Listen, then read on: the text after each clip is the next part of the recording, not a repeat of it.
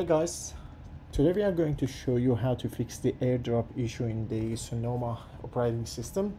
Since a few weeks ago when Sonoma operating system came out, it was several issues with the Sophos, Jamf Connect. Also the airdrop was a common issue. So simply you can just run this command.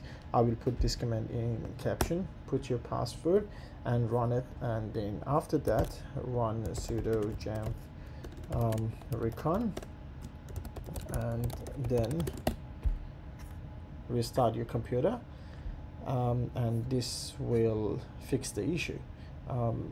However, if you are using Jamf and you are pushing the disable Bonjour configuration profile, you have to go here and scope yourself in this exclusion. So basically put your computer in the exclusion and then restart your computer, and obviously your airdrop should be on everyone, and this will fix your issue. Thank you and have a great day.